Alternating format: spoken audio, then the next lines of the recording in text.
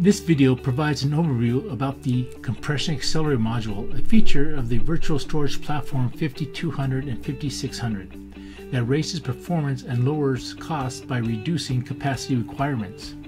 Let's look at how the Compression Accelerator Module speeds up data reduction processes to ultimately reduce data capacity requirements. The Compression Accelerator Module specializes in lossless data compression. It reduces capacity requirements by re-encoding data so that it can be accurately represented by fewer bits. The specialized hardware in the Compression Accelerator Module can compress data faster than a general-purpose CPU. The Compression Accelerator Module operates on data in controller cache through direct memory addressing. This means the Accelerator Module can do its work very quickly. How much can performance improve when using the Compression Accelerator Module? Let's look at one example. We recently tested 256 kilobytes sequential writes on a VSP 5600 2-node system.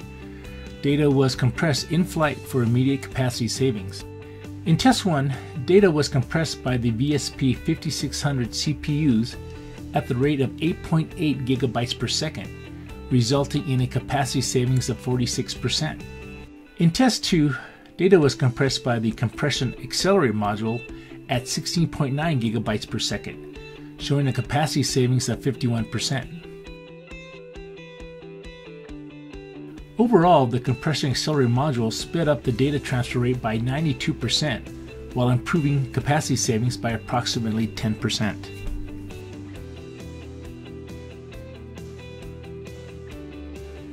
Why does the Compression Accelerator Module achieve better capacity savings than a general-purpose CPU? It uses an efficient compression algorithm optimized for implementation in an application-specific integrated circuit. In summary, the Compression Accelerator Module in the latest virtual storage platform 5600 accelerates data operations while providing approximately 10% better capacity savings. To find out more about how the increased speed and performance of the VSP 5200 and 5600 helps you manage your data even faster, visit the Hitachi Vantara Demo Center.